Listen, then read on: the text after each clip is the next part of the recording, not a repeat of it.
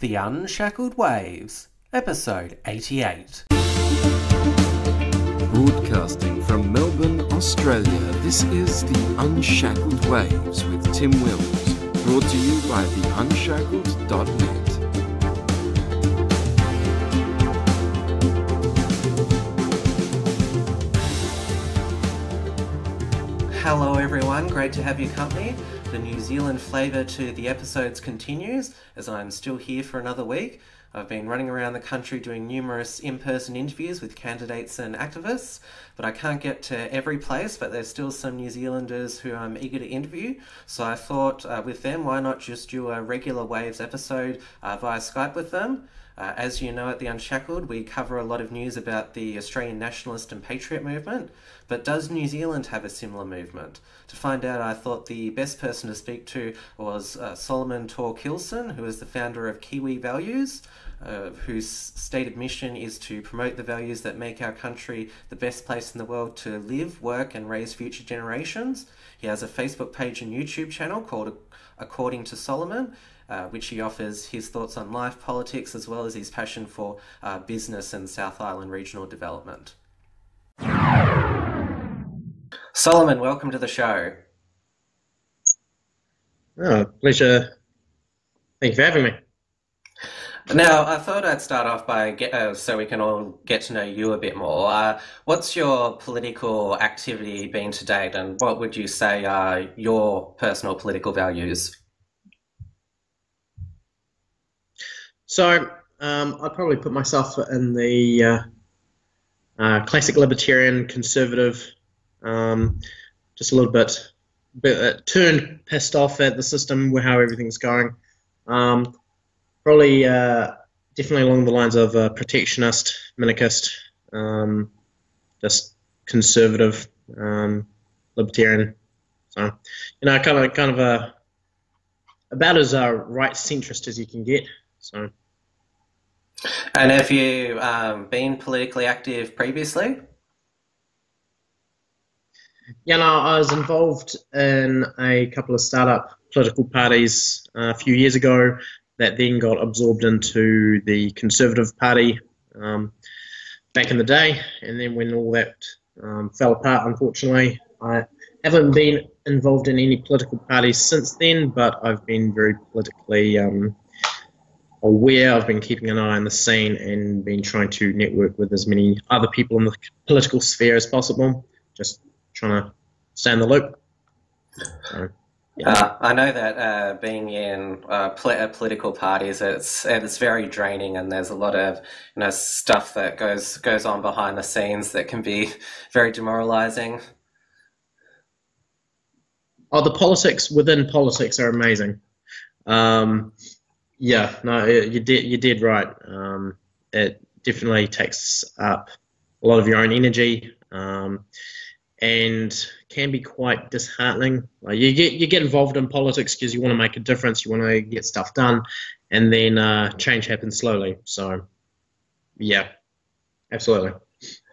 And your new group, it's called Kiwi Values. I guess I'll ask you, what are Kiwi Values? What do you think are the values that New Zealanders adhere to and that are worth protecting? Okay, so we set up Kiwi Values about just over 3 months ago. It's mainly made up of a large group of people from around New Zealand who have been involved in the political discussion over the last couple of years. And they're mainly a group of people who are they're tired of just talking about all the problems facing New Zealand at the minute and are actually wanting to talk about what can be done about those problems. The old thing of, instead of complaining about the problem, actually come up with a solution, actually figure out what we do. So as far as what we've kind of figured out New Zealand and Kiwi values as a whole, there is a lot of that around the traditional view on things, like it's okay to be a guy, it's okay to be a woman, it's okay to fill those traditional roles. It gets swapped from time to time, but that's fine, whatever. but having those traditional roles is okay. I think family is very important. The idea of having children and raising good kids, that is very, very important in New Zealand. From the conversations we've been having, our environment is important. Now, I wouldn't really classify ourselves as a whole bunch of greenie activists or anything like that, but there is a very strong sense of wanting to look after our own backyard. Like, New Zealand has an amazing environment. It's a unique place. We want to take care of that. We want to look after that. I don't think too many of us are concerned about special snails that live out in the middle of nowhere, but you look after your own backyard. But I definitely think there's also the fact of we can do anything in New Zealand. Like, we came out here and we had to pull civilization from the forests and the mountains, and there wasn't a lot here, so we had to create that. So there's definitely that number 8 wire attitude. So, yeah. I've noticed in New Zealand that the environment is not necessarily a left-wing issue. No, it's not. In fact, I'd say the interesting dynamic we've had in New Zealand politics is we have the Green Party, which is supposed to be our environmental party, and they've never, to my knowledge or anybody I've talked to, they've never actually passed an environmental bill ever. They don't actually look out for the environment. People that do tend to look after the environment are a lot of your centrists and a good portion of your right-wingers. I think there's an aspect of, it's a factor of national pride for New Zealand, but it's also one of those things where our environment is the main bringer in for our tourism industry. So as a capitalist, looking after the asset that brings you income is kind of fundamental. So again, looking after our environment, because it's what brings us an income, plus it is special. So if you go around the world, you don't really see what New Zealand has in such concentration in such a small place. So it is really special to just your average Kiwis. So, you did right. It's not just a left-wing issue in New Zealand. And obviously in Australia, the nationalist patriot movement is quite big, and there's a lot of support for them. Does New Zealand, does it already have an existing nationalist or patriot movement? I definitely think it's something that's starting to grow. There's always been a lot of pride in New Zealand. Like I said, we really built this country out of nothing, so there is that pride to it. But over the last few decades, that's really kind of been hammered out of us. That whole number 8 wire culture has really, and you can do anything, and you can build anything, you can put your hand to anything, and you can be successful in that. That's really been hammered out of us by the kind of the nanny state mentality, and the you can't do that, or you could hurt yourself, or rah.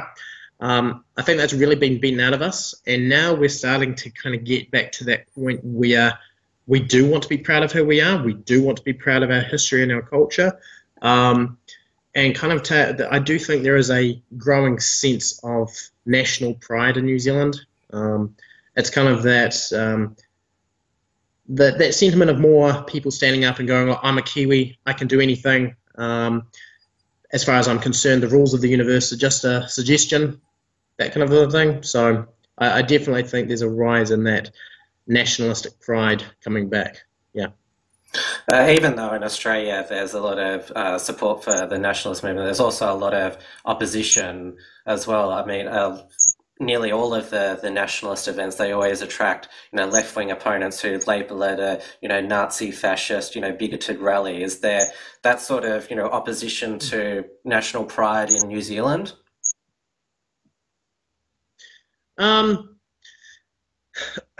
Unfortunately, there is a sense of, in New Zealand, there's always been a sense of we're very kind, we're very caring, we look after people, and that's kind of built into our national psyche a little bit. So I definitely think New Zealand as a whole is 3 degrees to the left as far as our political leanings go. And as that's developed, there's definitely been a very heavy, progressive, almost communistic kind of culture that's developed within New Zealand politics, and that really has, I think, had a go and had a bash at the Kiwi culture that I've been telling you about, and trying to change that. So, yeah, there's definitely resistance to the Kiwi spirit, I think, in New Zealand. Well, yeah, resistance is one term for it, but in Australia, it's more like thuggery. Like if you want to, hold an event, celebrating Australia, then you've got to have, police protection. What are you hoping to achieve with Kiwi Values? Would you like to hold, public events? What's your aim? So, as far as what we're aiming to do and what our goals are, and simply put, our goal is to really start that conversation of what do we do now? Like, where are we going next? Because I think New Zealand as a whole has really become quite disorientated. We're not quite sure where we're going. So I think we're really coming into a phase of rediscovering who we are as a nation. So our goal is really to start that conversation and kind of take that conversation around New Zealand as a whole, and really go out there and talk. We want to talk to more average Kiwis. We want to have that discussion and find out what people think the answers to the problems we're facing are, and then actually start taking steps to enact those answers and actually start to create real change. And I mean, as far as what that looks like, we're working on organising our team leaders to start travelling around New Zealand, start holding public meetings, from there start organising and hosting local community and cultural events, and actually start building up that culture, that pride, that sense of unity in the country, and then from there actually start supporting and developing those cultures and those communities around New Zealand. In short, I think our big goal is to really give people a home. Like we're not quite sure where we're going as a country, so actually give people an ideological home to belong to, if you know what I mean. Yeah. I've often found with Australia is that there's, widespread support for, Australian values and pride in country, but often a lot of it doesn't go further than just, people expressing their frustrations on the internet. And that's the big challenge. You've got to sort of harness that frustration that people have, through Facebook posts or whatever, and actually bring it to actual political activism. Yeah. I tend to think it's one of those things where you can't keep complaining about the problem. If you have a problem, you need to fix it. And again, I think it really does go back to our number 8 wire mindset of, if you have a problem, if you don't fix it, it's going to go to hell on you. So you really do need to fix the problems you're facing. So I think we do have we definitely have a more, look, let's figure this out, find out what's going wrong, fix it. And I think that's really where we're going for, is actually taking that next step and doing it. So. And what's the reception been so far? I mean, obviously you said you've only been in existence for a few months. What feedback have you received? Oh, loads of support, everybody. So far, other than the occasional troll that comes through, it's been overwhelmingly supportive. I don't think we've talked to anybody that doesn't really agree with what we're standing for. You talk to average people about what we're wanting to do and what we're wanting to get started, and I haven't really seen or heard of any real opposition to that. Even a couple of the people we've got who have been quite reserved, they've floated what we're talking about, and they haven't got the negative reaction that they're expecting. I definitely think the left-wing ideal, the idea that we're fighting a big left-wing whatever, I don't think that's quite as come through in reality quite as much as a lot of people have been thinking it is. So I definitely think there's a lot more public support for what we're genuine public support from your average Kiwis for what we're wanting to do than what I think a lot of people have been expecting, because we haven't got anything but positive support so far. So it's been really neat. Yeah, hopefully you can take the next step and harness it. Now, obviously, you've started Kiwi Values because obviously you're concerned about the future of the nation. What are some of the challenges that you see that the nation is facing in the immediate future? I really think it has a lot to do with identity. I think there's a lot of this idea of we're little America or we're little United Kingdom, and if we want to be successful in the world, then we have to be just like them, and we have to be just like everybody else. And I think that's really where a lot of our problems have come from. We've gone from a mindset of we can do anything to well, we want to be part of the cool kids club, and I think there's an idea that we don't have to be, so we can really go out and do it on our own. And that's going to come with, there's going to be a lot of challenges that come with that, of course. But I don't think it's quite as hard as people have imagined it to be. Like the threats that we face, like every country, every state has its problems.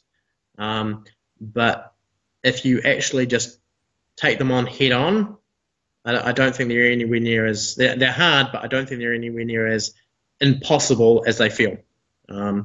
So yeah, we've got the establishment, we've got the universities, we've got the left wing ideals, we've got all of that, but I really don't think it's going to be that bad, if you know what I mean. So I think it's just a case of gritting your teeth and bearing it, and actually just tackling it and going hell for leather, man.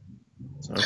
Does New Zealand's small size in terms of both land mass and population, does that grate on people's minds that we're so small, we're never going to be able to be a world leader, we may as well just follow these larger nations? I definitely think there's a sense of we're not that important.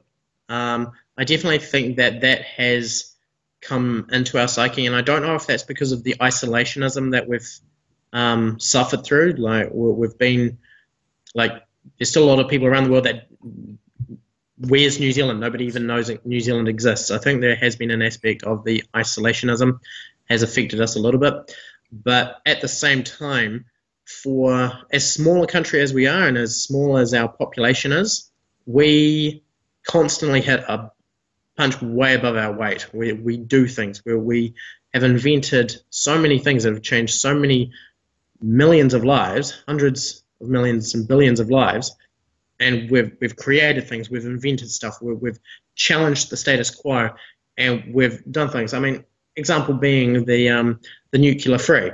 Like, who the hell tells America and Russia to sod off? We're not having your nuclear powered ships in our ports. Like, who does that?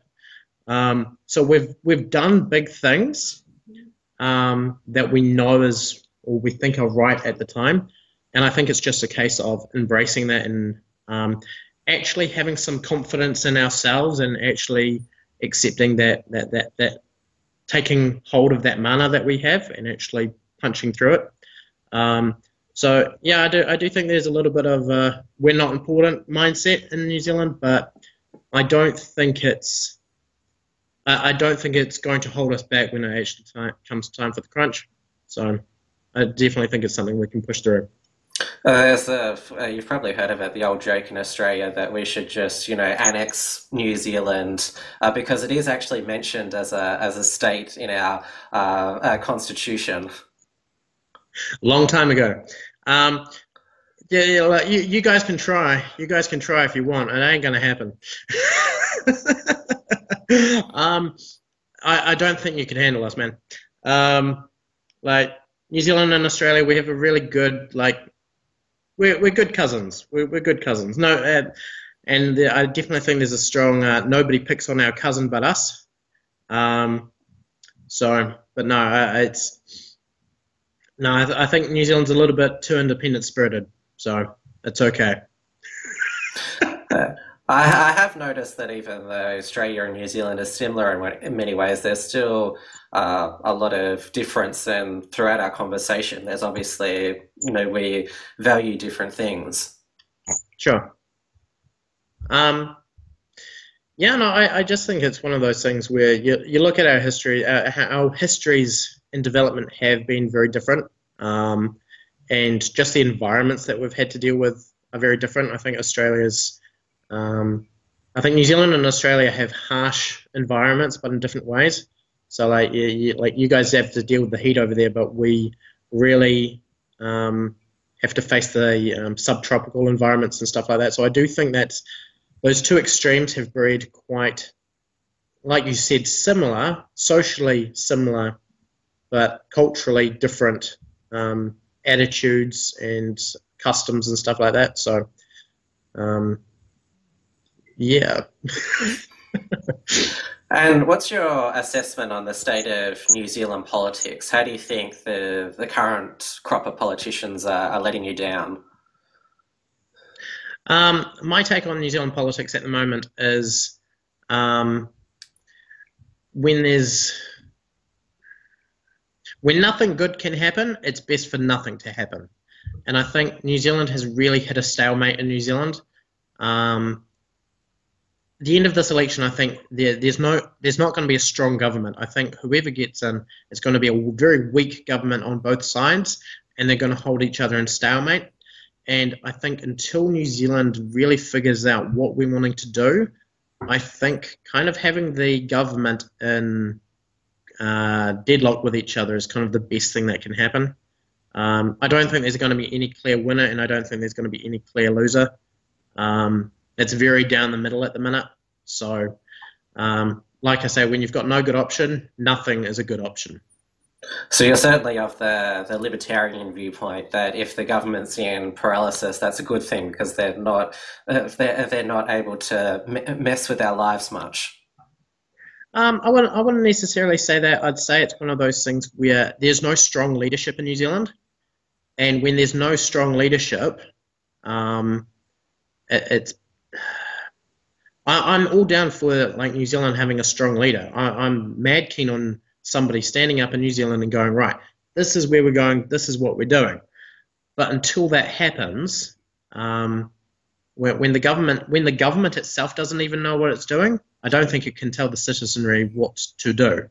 If we did have a strong leader who really knew, had a really strong direction to take New Zealand, I'd be fine with that. I'd be fully fine with that. But until that time happens, I don't think you can have a house that is in chaos try and teach everybody else how to live an orderly life, if you know what I mean. So you think it's definitely looking for that strong representative leader. That's what you'd like to see. Yeah, definitely. Is there any leaders in New Zealand history which you think have embodied that? Well, being in the South Island, Julius Vogel was always a favourite, and yeah, no, he did. He was the one. He was one of our early prime ministers, and he had a really strong vision for New Zealand. He was of the opinion that New Zealand could be the Britain of the South Seas, and in the 1800s, making that kind of a statement was quite a that was really a big prideful moment of New Zealand all the way out in the middle of nowhere could be the Britain of the South Seas. There's a lot of pride in that statement. So, and obviously you're from the South Island. Do you feel that there's a difference between the cultures of the North and South Island? And if so, is that a problem? Well, I was actually born in the North Island, to the shock and horror of many. But yeah, I do think there is quite a strong difference between the North and the South Island cultures. There has been, ever since like the mid to late 1800s, there has been talk of that perhaps the North and the South should be different states under a federal government or just two independent nations. That discussion has been there and has been constantly there. I think more on the South Island, side than the North Island side, but there is quite a distinct difference between the North and South, and anybody that travels a lot between the North and the South Island does pick that up. I definitely think the South Island is a lot more conservative than the North Island, and I think a lot more business orientated than the North Island as well. So. Probably secession would, be a bit radical, but certainly I'm Yes. a big believer in dissolution of power, and certainly having state governments would definitely allow a certain degree of autonomy, and it also helps protect the local culture. Well, it does, and I mean there are plenty of great examples of that working. There's Switzerland, there's the UK, there's Australia, there's the United States. It's a methodology that has been tried and tested and does work. I think it is. I do think decentralisation would be a good move for New Zealand as a whole, just for the fact that we are different, and it's okay to be different. And I think that's one of the other things that does really need to be appreciated in the world today, is the fact that it is okay to be different. You don't have to be like robots all the same. It doesn't have to.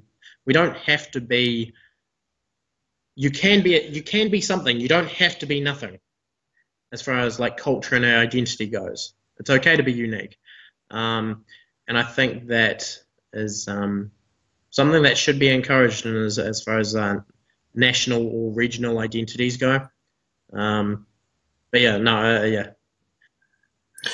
In Australia, we've also noticed our national institutions being undermined. Like often the left infiltrates them. Like for example, they've made a mockery of our Australian of the Year awards. Has the political elite, and assisted by academia and the media, have they done similar things to New Zealand's institutions? Absolutely. There's no question on that. No, I think the left has always been drawn to institutions because there's a certain level of protection within institutions that you don't have when you're out there running your own business or running a farm, or when you're doing stuff yourself. So I do tend to think they gravitate towards that, and that does undermine the good and the welfare for everybody else. If you're looking for areas where the social justice cause has run rampant and caused a lot of problems, you just look at the Treaty of Waitangi debate and what's happened there. Now, yes, bad stuff did happen to the Maori, but at the same time, why should we be paying that debt forever, and why should my generation that never done anything and doesn't have any living family or remembrance of any family who did anything, why should we be paying for the mistakes of our great-great-grandfathers? It's not. It doesn't make sense. But because of the social justice and campaign in New Zealand, we are made to feel guilty over what people that have been long dead did a long time ago to people that aren't around anymore, and that's not justified, and that's not okay. Yeah, I think there's a certain point where things should be made right, but it shouldn't be at the cost of the entire country. You can't bankrupt a country for a small group of people. It doesn't work that way, and it can't work that way, and it's killing us. You'll never satisfy these type of people. I mean, once you concede one thing, they'll demand even more, and that's happened in Australia. There's always some new demand, and it's never quite enough. Yeah, dead right. And I think it's just one of those things where, again, coming back to our identity of what do we want in a country, I think that really needs to be talked about, and as far as, right, when do we say enough is enough? Where do we draw the line in the sand? Where do we go, right, we're done with this, we're moving on? Because this is the thing. The world is changing so much that we can't afford to hold on to grievances from the past, because not only is it tripping us up, but it's actually fully distracting us from the dire problems that we are facing in the world today. The world is going in very interesting places, and being distracted by stuff that happened 100 plus years ago isn't going to help us in the world today. Do you believe that the politicians of both parties they lack the sort of courage to stand up to these sort of demands? Absolutely. And I think you're seeing this all over the world at the minute is politicians are doing their best to keep their job. It's no longer representing the people or representing the good of the people or the good of the districts. It is purely keeping their day job. And the only way to keep their day job is to not rock the boat. And the best way to not rock the boat is just to sell out and give out as much as you can to the people that make the most noise. That's something I've noticed with Bill English is probably, like they say, he's the most conservative prime minister in a long time. Yeah, but he appears to be very hesitant to tackle for example the bureaucracy, which seems to run rampant over the New Zealand people, whether it's taxpayers' money or cultural programs. He seems to take a hands-off approach. Yeah.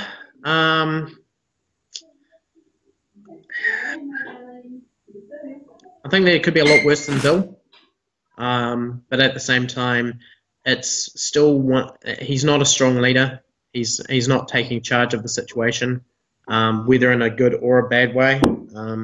So he's not ditching the problem, but he's not solving the problem either, if you know what I mean. So it's a very stalemate mentality and very stalemate behaviour. And obviously the politician and party which is seen as the most nationalistic is New Zealand First. Yep. What would your assessment be of them? I'd say I probably differ from a lot of other people on the right in New Zealand, as I tend to view New Zealand First as a spanner in the works. Winston Peters has a long history of being a troublemaker in Parliament and just blocking everything. And I think at this point in time, he acts as a massive brake on the government. So whether the left gets in or whether Labour gets in or whether a National gets in, he will slow down both of them in whatever they're trying to do if he gets in with them. And I tend to think that's a good thing at the moment. Like I said, for previous reasons, New Zealand doesn't know where it's going, so slowing down everything as far as the government's decision-making goes until we have a strong leader, I think is probably a positive thing. I don't out-and-out support New Zealand First, but I do see where they are useful. So Winston Peters, he's not the leader that you're seeking. He's just got a bad history. Like how he's speaking at the moment, great, but he's spoken like this before. And when he has been in power, he hasn't. He talks big, but he doesn't deliver. He is a career politician. Now, he's probably the best career politician we have in New Zealand, but he's still a career politician. That's what a lot of people have been eager to point out, that how can you have anti-establishment politician who's been around for 30 years? It's a valid critique. And yeah, I mean, he does have a reputation of being a reed in the wind. Winston Peters will do what's best for Winston Peters. And I know a lot of people on the right don't like that sentiment, but that is what he's done historically, and people don't change, really. So I tend to think that's what he'll do in the future, but he does make for a great spanner in the works. And can I get a final election prediction from you? I mean, I'm following the election quite closely, and I have no idea how it's going to go. The polls are just all over the place. Yeah, I'd say I'm very much in the same boat. I think, I haven't voted yet, just for the fact of everything changes on a daily basis. And And there's no way I could say who's going to win or lose. All I will say, though, is it will be a weak government, and nothing will change. Nothing will change. They won't do anything. They'll just fight for the next 3 years. And hopefully in the next 3 years, somebody will actually come up with a good idea of where to go forward on, and hopefully change at that stage. So. Well, hopefully you can assist with that happening. But thank you, Solomon, for giving us your insight, and obviously good luck with Kiwi Values, and we'll certainly keep an eye on it. No, my pleasure, Tim. Thanks for having me. All right, everybody, that's the show for today. Just to let you know, we'll be again doing 2 review shows this week, one for Australia and the rest of the world, and the other focusing on the closing stages of the New Zealand election. Don't forget our election night live stream on Saturday, September 23rd from 3 p.m. Australian Eastern Time, which will be hosted alongside our friends at Right Minds New Zealand. Also, don't forget we are the sponsor of the first ever Liberty Fest conference in Brisbane on Saturday the 14th of October 2017, hosted by our good friends at Liberty Works. You can get a 20% discount on tickets by visiting libertyfest.org.au using the coupon code LFUNSHACK, all caps. Thanks once again for your company, and we'll see you next time. Thanks for tuning in to the Unshackled Waves. Please visit theunshackledwaves.net for all the ways to subscribe and follow the show. Don't forget to pick up your free ebook at theunshackledbattlefield.net and keep checking out theunshackled.net for all the latest news and commentary.